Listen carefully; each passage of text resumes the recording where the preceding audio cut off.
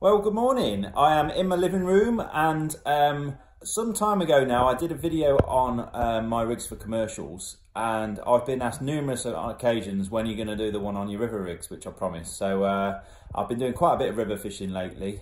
Really enjoying it, to be honest. It's not been easy. The rivers are a bit low and clear and really lacking in rain and stuff at the moment, and a little bit peggy, but I've had some decent results, and I do like my river fishing, and the prep and that goes to it is completely different to what I do for my commercials, really.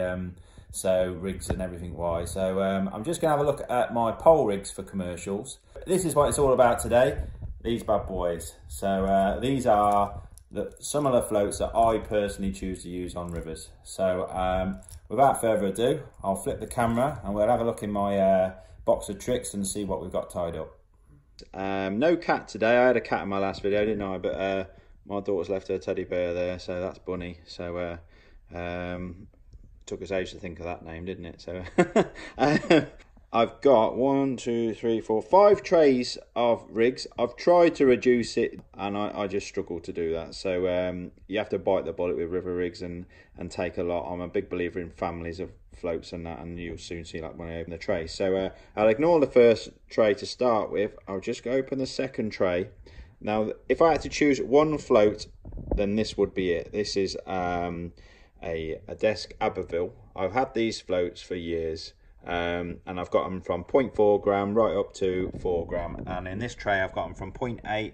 You notice they've got shot on them, and then I go to a gram and they've generally got an olivet, and then right up to 4 gram there, and they've just got a big olivet as well. Generally inline olivets for this style of fishing. I just don't want anything to ping off. Plenty of shot below the olivet, and then usually 2 or 3 droppers. The shot below the olivet just helps it kick everything away from the olivet, but then 2 or 3 droppers. It could be anything from number 11s up to number 8s, depending on the size of the float and what you're catching. So, but anyway, if I had to choose one sort of pole float, this would be it. There's loads of floats out here like this. I'm using this pattern purely because I've had it forever, and it just works. It's that sort of shape. It's a classic river shape. A lot of people say it's rugby ball. Well, I've never seen a rugby ball that shape. It's actually it's not even a pear shape, is it? But the bias is at the base anyway. So, but it's a almost round bodied. It's just a lovely shape for river fishing.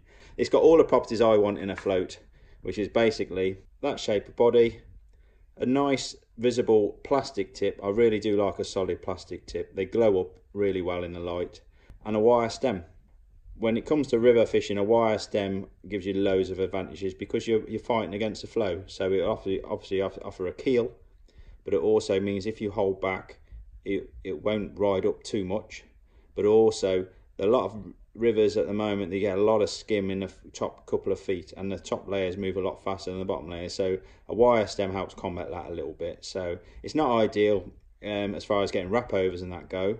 I prefer a carbon stem for that, but for rivers, if I had to choose one float to do 90% of my fishing, it would be that shape. A nice bulbous float with a plastic tip and a decent diameter wire stem, nothing too flimsy. Generally with wire stems, I'll put usually four rubbers on, sometimes 3, but not because they're slightly longer. Generally a river float, often 4 rubbers on. But that is my go-to float if I'm stuck for anywhere.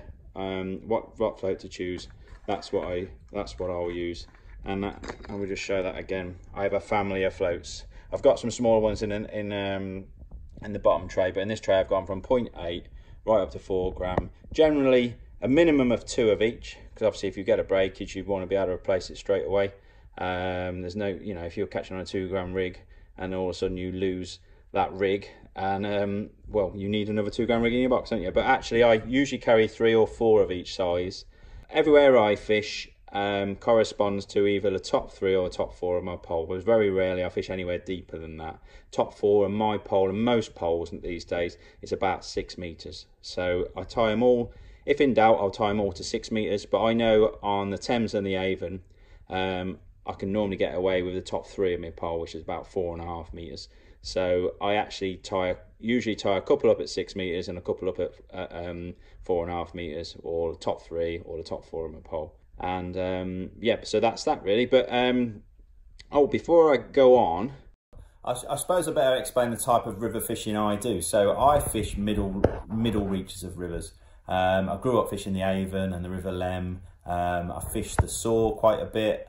I've done really well on the north bank of the Nene, and well, the Nene in general around Peterborough. I won the Winter League final there, £16 a roach. So and I actually got I think like 11 Camazam points that year, with 4 pickups on the north bank of the Nene, big matches, and I all with roach and stuff as well. So that was good. So I fished those sorts of rivers, middle reaches, medium flow. Any depths could be anything from 3 foot to 15 foot basically, but the slow sluggish sort of typical middle lengths of rivers, a bit of the Trent as well maybe, Thames, Soar, Avon, they're the sort of rivers I generally target. So your real fast pacey venues are a little bit different, and also I'm not really fishing sort of 10 metres to hand for dace, or I'm not fishing the River Wye and catching I don't know 50, 60, 70, 80 pound of dace or massive roach or perch or whatever. So it's sedate fishing really, my river fishing. So I live in the Midlands, and Oxfordshire, Warwickshire, that sort of area is the area that I target. So those rivers, and that's what these rigs equate to really. I'm not fishing tidal rivers, or I'm not fishing real spate rivers or anything like that. So that's what I'm going. So I suppose it's best to explain that before I move on. But still, a lot of these rigs can be used on all sorts of rivers. So anyway, let's have a look at our second tray. This is my top tray. These are carbon stemmed and a slightly thinner plastic tip and slightly slimmer body. So they're a Dino float, so a Hungarian float, and I think they're called an Azori. I just saw them, I thought they look quite nice and they look quite good for the venues I fish. I do like a carbon stem float, so if I can get away with a carbon stem float, then I will, because I just don't think you get so many tangles. And it's a bit slimmer, it's a good still water float, just an all-round float for slow rivers and still waters as well. So and again, I carry these, they're 1/2 gram, always shot, up to 1 gram with Olivettes, and I think these are, I think 1, 2, 1.5, 2 gram I've got these up to, yeah, 2 grams. That pretty much covers a lot of still water work as well, but when the Thames isn't moving a lot, and the Avon, they're lovely little floats, and they don't tangle so much, a little bit more sensitive. I can fish hemp on these as well. They're a nice float for fishing pink ears or bread in the winter and that. The days when I don't have to have a wire stem and I want a little bit more sensitivity, then these are the floats I use. A little bit further away from the Aberville that I use, so they're the two there next to each other. Slightly thinner in the bristle, a slimmer, more sensitive body, and a carbon stem. So again, I would, if in doubt, I'll go for this. This little tray of Azoris work quite nicely for me so far. I've only been using them a season or two, and yeah, they've been so far so good. These are my big boy floats really. These are Colmic Stream Passants, they're called, bit of a mouthful. Again, I've only been using them about a year, maybe a little bit longer. Absolutely love these floats already. These are a much thicker wire stem for extra stability, a much thicker hollow or plastic tip. I'm not sure if they're hollow or plastic, but they're just nice and thick for big baits. And also, I don't know if you can see there, they're actually, there's a little hole there and there, so they're actually in line as well. So these are all tied on anything from 016 to 020 line, and these are for ligging on with big baits, worms generally, might be maggots, a couple of casters or something like that. But these are what I'll use for, I do a lot of, I've probably made quite a name for myself catching big fish on places like Evesham and that. I've caught tench, and I won the Witch Haven with a barbel using this style of float. I've actually swapped to this specific float now, but it's this style of float that I like to use, a nice round-bodied inline float with a thick bristle. The old floats I used was a Garbellino pattern. It had a carbon stem, and I've been dying to get a similar float with a wire stem, because I just think you're holding back hard, and a wire stem is better than a carbon stem for that respect. So, but I've caught, with this style of float, I'll use for catching bream, tench, barbel, eels, definitely eels, big perch, and I'll handle little perch and all sorts, but generally big baits nice, robust, no nonsense float. Same shape of body again, but it's in line, so you're going to catch fish with thick lines and they're going to put a lot of pressure on the float. So I just, for this float in particular, I want the line to go through the body rather than marking the body and potentially snapping me off. So but yeah, I'm really impressed with these floats. I carry them right up to 4 gram, 1 gram to 4 gram. We'll have a look at that tray again so you can see. Oh no, not. I've flipped those ones the other way around because that means I've used them. I think I've mentioned that on a previous video. It just means I've used that rig before. And they're no nonsense floats really. If I was bagging, you know, catching a big weight of silvers to hand, you know, a big 40-pound plus weight, and then these sort of floats wouldn't go amiss for that either, because they're just a real strong, really well made float. The eye is nice, and on all the floats I've got, the eye is really nice and tight to the bristle as well. And I do like a standard eye. A spring eye for silverfish has no place in my box. Well, not even for carp fishing these days, but I think anything with a spring eye just isn't right. The float doesn't work right, doesn't sit right. Yeah, a normal standard eye is far better than any spring eye patterns you see out there. So yeah, really good float. Really impressed with those. I'll probably get some more of those. I'll probably, to be honest, I tie most of them to 0.20 because they're for reels and things. And I could be using them in a gram size if it's just like 4 or 5 foot and slow water on the inside. But some places, like at Evesham, it could be really tanking through on the inside, and then I'll happily use 3 gram. And I'll happily overshot these floats quite a bit and hold them back, because you don't want them shotted right and then hold back and then half the body sticks out. So you need to overshot it so you've got this much bristle sticking out. Now you'll see a lot of articles in magazines just on the subject of shotting floats, and in an international rules match you're not allowed to overshot a float.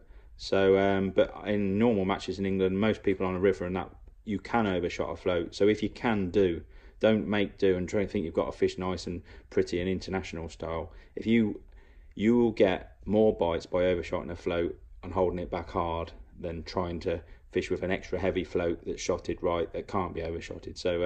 So if you can overshot a float, do it, because it just means you'll get a better bite and everything, and less resistance is offered to the fish. So I want sort of that much bristle showing.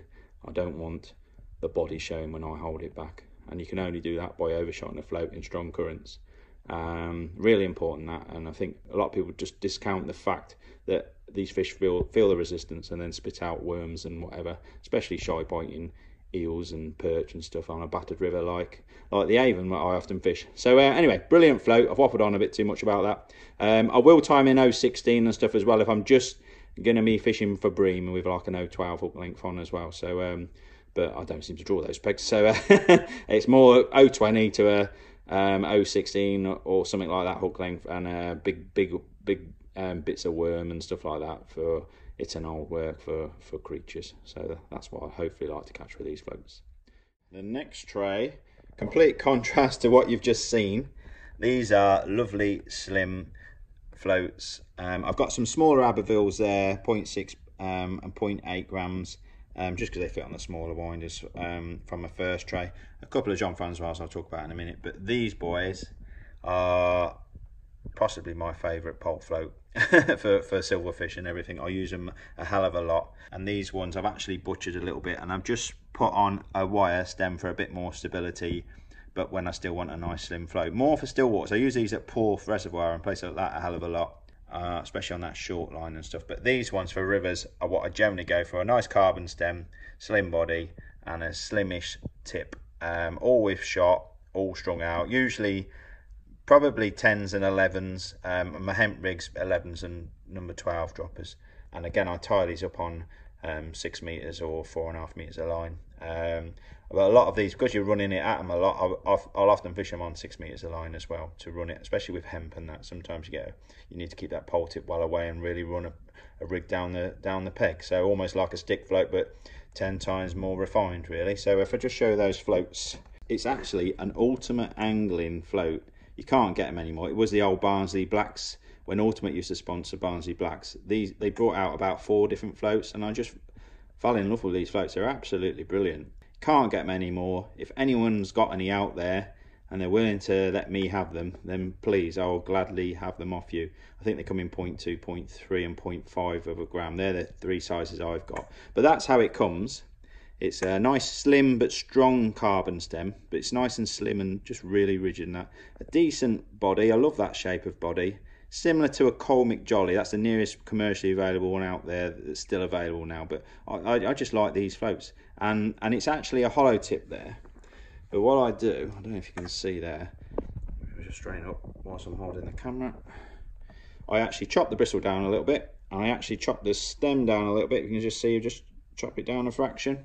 So it's actually a shorter float, but also it is a hollow tip, but I chop the end off and I actually plug that with an old broom bristle, so it becomes a solid plastic tip, and it's slightly stronger and everything as well. It's a bit flimsy, that hollow tip, but by just plugging it with a broom bristle, I've got a nice solid tip float, the right length, right? I just absolutely love this float for all manner of things. It just screams roach, that shape, to me, especially with hemp and bread and anything fishing through the water with casters and things. And absolutely lovely float. I carry them in like 0.2, 0.3, 0.5, but a 0.3 and 0.5 are the two sizes I use the most.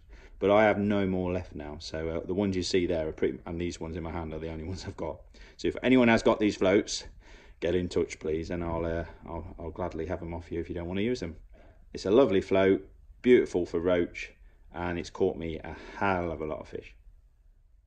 Right, back in this tray, there are two floats I've tied up, and that's these two. They're Jean Francois, and they're in a 0.4 gram well, 0.4 of a gram. They're exactly the same shape as the Abervilles that I like, but what they've got is a slightly thinner and more sensitive fibre bristle and a slightly thinner wire stem. Now, I've only done them in 0.4 gram in this box, but if I was doing any amount of bloodworm fishing, then I'd probably have a few more of these tied up for bloodworm fishing on the river, especially on a river that's been hammered a bit like Evesham, which I keep coming back to, but it's a really hammered river. So just because it's slightly more sensitive, and you definitely get better bites, a slightly thinner fibre bristle than the plastic bristles that I use. But in the main, I'm more than happy to use what I've got set up in this box. But if I was really going bloodworm fishing on the rivers a lot more, then maybe I'd have a tray of these set up as well. At the moment, I've just got some 0.4 grams set up, purely because sometimes you want a really light float, but you still need maximum stability, and you need that float to be upright, and the upper layers of a river often move much faster than the lower layers.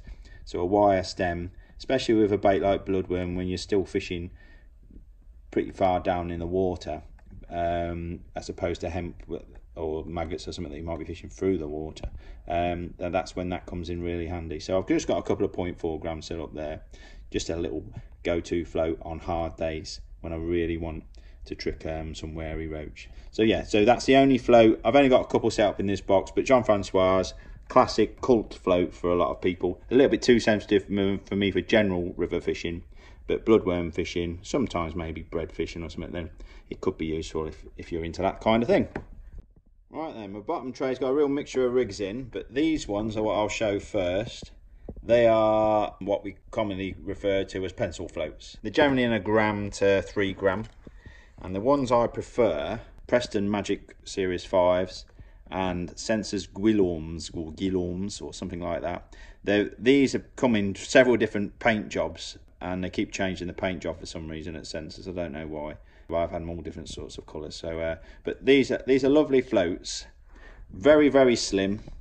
They're great for absolutely bagging up with a heavy olivet, bomb the rig straight down, no messing, no holding back.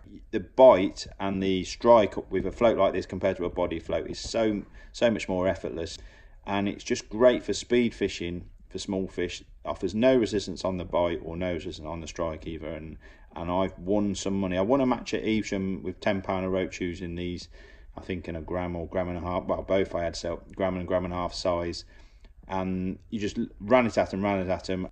The bites were brilliant, and I'm convinced that this shape of float helped me hit more bites. But the downside of this float, if there's any sort of skim, if you need to hold back the float at all, or if it's going through too fast, it's a waste of time. I have actually, I know it's won me matches, this float, but also I think it's cost me in the past as well by trying to make this float work on days when it's not the right shape. So if in doubt, just go with a standard bodied float. But on its day, North Bank of the Nene, we used to use these as well with bloodworm in 2 and 3 gram sizes. Bosh it straight down. I mean, really deep, 6 metre deep, and no flow. So it's almost like fishing a still water, and you just wash, you know, straight up. Brilliant. You didn't seem to bump so many fish off as you do with a round bodied float. Great on a whip as well. I fish the Thames a lot, and on certain days when there's no wind and that, you have to fish 1.5 gram, 2 gram rigs and absolutely bomb it down just to get through the bleak, but you're still fishing for roach underneath. And this sort of float really can work well when you've got hordes of minnows and bleak and tiny things that you've got to bomb the rig through. I've used this with a lot of success on the Thames, usually with an Olivet and 1 or 2 number 8 droppers. It's a great float for positive fishing, but still you get a real nice, effortless, clean strike, but no good if you need to hold it float back. I generally use 1.5 grams and 2 gram, sometimes 1 gram, but generally 1.5 grams and 2 gram. They seem to do the business. We'll quickly move on to these then. These are for close-in perch fishing. They are Malman Speedies, after Nick Speed, my mate Nick. And they've got, I'll just get them here, quite a thick plastic bristle, a roundish body, and a titanium wire stem. They're just nice for fishing worms and maggots close in, you know, just down the edge or just past your keep net or whatever, in smaller sizes where there's not a lot of flow. I just find they're a nice, no-nonsense sort of float, and I'll happily use these on still waters as well. But I tend to tie them up to about 4 meters of line, but I could chop them right down, because you might be fishing in 3 or 4 foot of water, but sometimes got a bit of depth close in as well, but no flow. So I do like strung out rigs for perch if the tow allows me to fish strung out, because perch definitely watch the bait fall on a clear river. But so yeah, they're a nice float when there's not a lot of flow and not a lot of depth close in for perch and stuff. Oh, and yeah, I've just made a few floats just further up. Just an old float I've butchered, an old Maver Polar I think they are, but I put a much thicker tip in just for shallower pegs. They're all on 018 line, I think you can see 018 there. Well, I'll put a big worm on them just for shallower pegs, a bit like my Colm Extreme Passant, but for shallower pegs with big baits basically. So I've just got those as well. To be honest, I've not had a chance to use them at all this season, but they're there just if I need them. And I've also got a couple of pole sticks there for turbulent shallow pegs, if I want to just run it through, you know, if it's like 3 foot and really streamy and a bit boily, then I might use them like a pole stick basically. Again, they're just there as a reserve. I've not drawn a peg anything remotely close to needing those. So yeah, I'll come back to those middle blue winders in a sec. Right, then my top tray also contains some rigs I've just popped in the lid. I've got a winder tray in there, and I've just put some polar elastic just to keep the winders in and stop them falling out. I haven't got any of these loose to show you, so I've just took a couple out. A Sensus Descae float again, if I just show you these a bit closer up.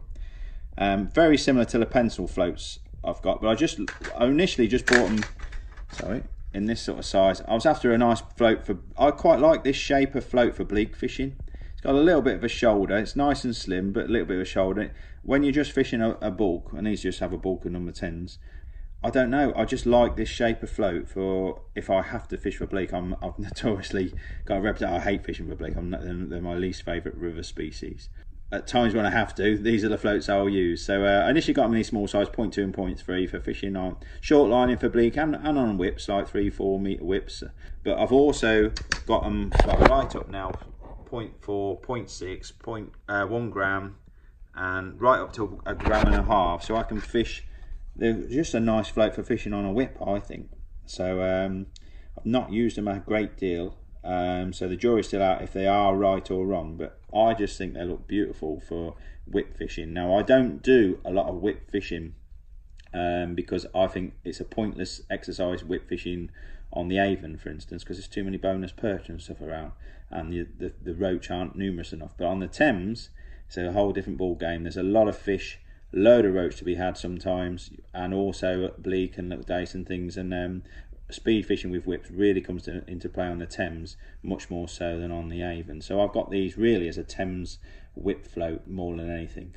Nestled in the middle of my bottom tray are my last rigs with no floats on at all, and some people will cringe when they see these. A lot of river purists might cringe when they see these, but they work for me. and I'm quite happy with them. And these are flat float rigs, but there are no flat floats on there. That's because they are, I keep all my flat floats separate in a long tub like that. Let's just see if I can open up one-handed. Just about. Flip that round. Now, I do use this pattern, the sensor stash, a little bit, which is this red pattern. Nice pattern and everything, but generally, I've got some Crusoe bubbles as well. Some of them have got bristles in, some of them I just pop the bristle in. They're good for edging through, but actually, to be honest, I've had to just use one float for flat float fishing. I've been using them for years and years and years. It is the old faithful Crusoe torpedo. Generally use a flat float from 3 gram right up to 8 gram really. Anything past that, generally I can find you can catch better on a pole feeder or a normal feeder. International rules are a bit different, and obviously you have to make do with flat floats and use much bigger floats, but in UK matches, a pole feeder is better than a flat float when it's absolutely tramming through, I find. And anyway, there are probably better floats than this out. I know a lot of people use, there's one called a Shark, a Crusoe Shark that's out now, slightly improved version I gather, and also there's a Crusoe Ray, which is a more traditional disc-shaped flat float. But I've had these forever. They're expensive floats and I just find they work. I'm only ligging on with big baits for big fish generally with these. I don't do a lot of sensitive laying on with small baits. Normally on the rivers I fish I can hold back hard on with a 3 gram bodied float, so I try and get away with a bodied float for a lot of my holding back, 3 or 4 gram, and then past that, when there's a flow's a lot more severe, I'll move to a flat float, generally in 3, 4, 5 gram, sometimes as much as 8. But generally on the rivers I fish you don't generally have to go much more than those sort of sizes, although I have got them in size. I've got 10 grams there and all sorts, so yeah, but I keep my flat float separate because they're big cumbersome things. I can't see a point in putting, they attach with pegs anyway, there's no eyes, so if you just see there, they attach by that peg there and then on the stem, so there's no need to keep them on the winder. And they're a horrible float to try and store on a big bulky winder, so keep the float separate and then I just put them on a winder. And I've also got a little tub of olivettes there, pinned olivettes that I'll use, or in the bigger sizes. Well, I'll show you my system. For it's a bit cringe-worthy, that's the thing. Not everyone will be impressed by how I store my flat float rigs or how I shot them, but it's worked a treat for me. So I'll just get some out and I'll show you. These are my flat float rigs.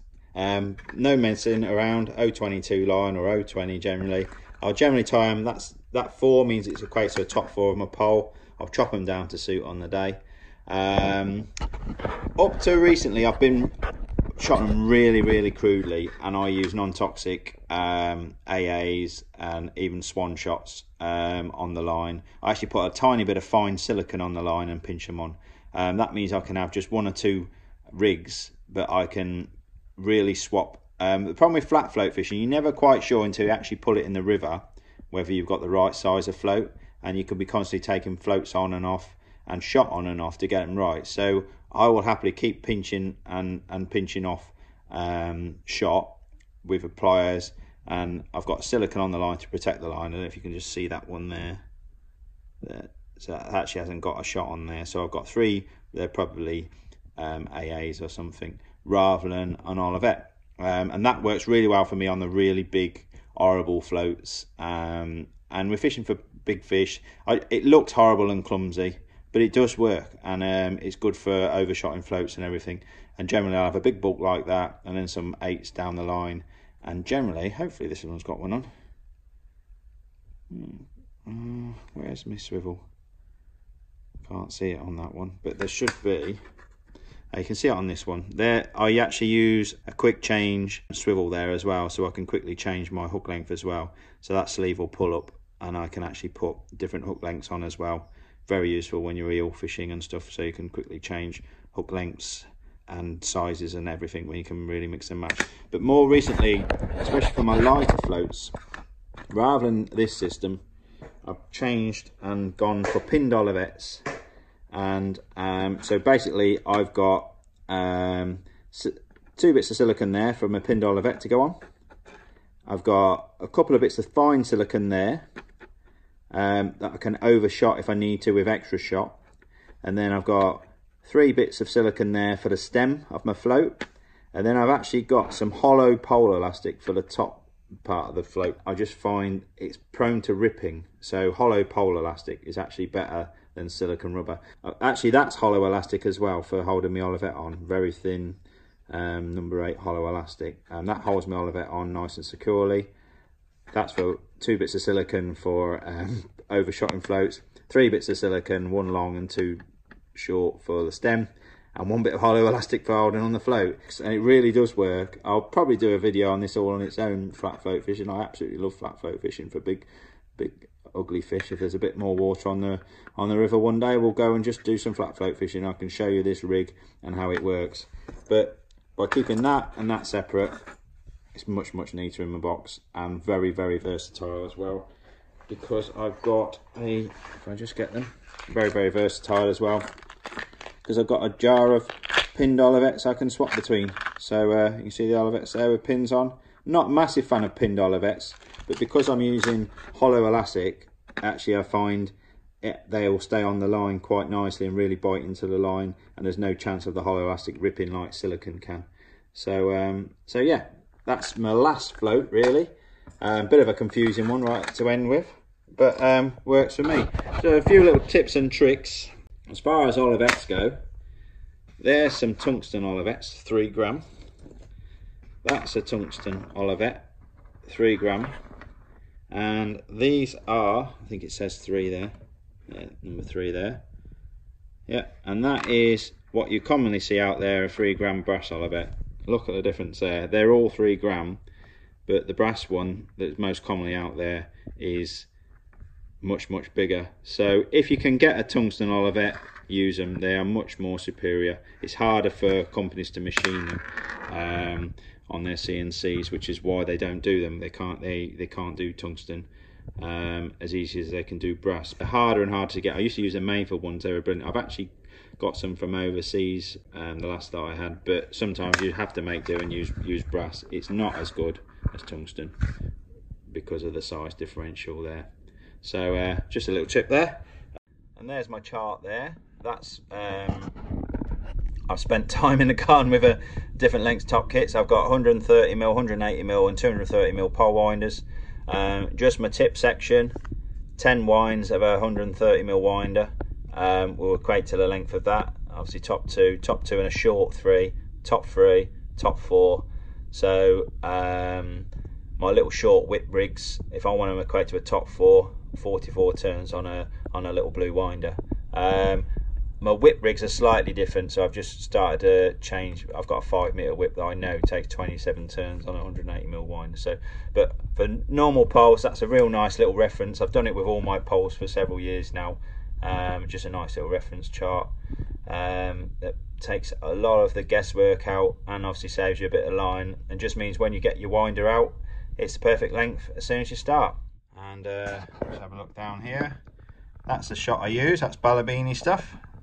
Down to number 13s in my rig room, but generally for river fishing, 8s and 9s, 10s, 11s and 12s are ample. I only use number 12s for hemp rigs really, number 11s for fine roach rigs, and for positive rigs, 8s or 9s for droppers. For normal sort of roachy rigs, number 10s for droppers. And if I'm fishing hemp, 12s and 10s, 12s and 11s sometimes. Number 13s are purely for fine tuning, and I'll put those above the bulk just to get the bristles sitting right. So so yeah, that I use Balabini shot, nice round shot. Not everyone gets on with it. It's really hard, but I put it on with style pincers, which I've shown before. I generally put all my shot on with that. Nice even pressure. I put them on my line, and then I slide them up after I've made my rig, and I'll cut off the bit of line that I squeeze them onto, and that saves any line damage. As far as lines go, you can't go wrong with Paramicron. Awesome in the 08, especially for river hook lengths. I'll use it in 018, 020 for main lines. generally, actually, I've got 014 there, but I generally put them on 011 or 012 main lines. Most of my rigs, generally about 012. My lighter rigs, possibly 010 for a little bit more finesse, but 012 seems to be a nice sort of catch-all diameter, and reasonably robust, but doesn't get caught in the wind too much. When I'm making a rig, my rig making board, I've got some elastic there and a couple of screws, so I'll pop my spool under there and I make my rig there. And I've got a bucket there, and forever and ever I've been using a little Preston NutriBoy, I think they're called. You can't get them no more, I don't think, but they work brilliantly. I'll just show you that.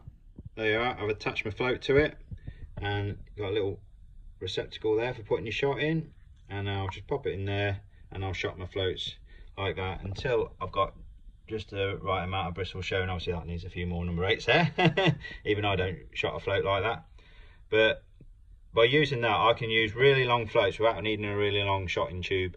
And a bucket, because it's a wider surface area than a lot of shotting vases and that people use, I think I get a much more accurate reading.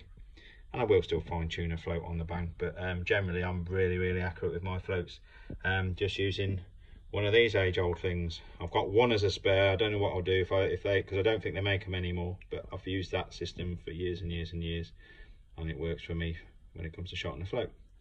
Preston NutriBoy, that is, but like I say, I don't think you can get them anymore, which is a shame because they're a great little device. I think Stomfo do one called a Dosa Piombo, I think, a much longer device. Never needed to use one because I think that one itself is brilliant.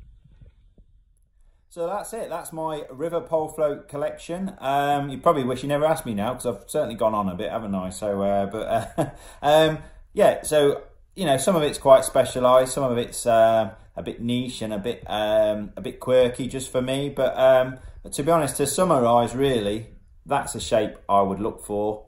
Generally, that Aberville plastic tip wire stem is my go-to float. That's all you really need for most river pole fishing situations. The middle float, slightly thicker, and an inline float just for bigger baits and bagging up, and then a flat float. That's pretty much all you really need if you are going to do any amount of river fishing. But it's nice to sort of tweak that and get something a little bit more specialised for certain situations. So hopefully you found that a bit useful. Hopefully it hasn't blown too many people's minds, and I'm sure everyone will have their own opinions with floats, and you'll certainly disagree with some of my choices and be surprised by some of them perhaps. So, but that's what fishing's about. As long as you make it work, and as long as you're getting bites and putting fish in the net, it doesn't really matter what you're using, it's working right for you. So anyway, that's my river pole float prep. Bit of a mouthful that, wasn't it? So yeah, hopefully it's helped you or been of interest, and yeah, hopefully I can get out and do a video using these rigs pretty soon.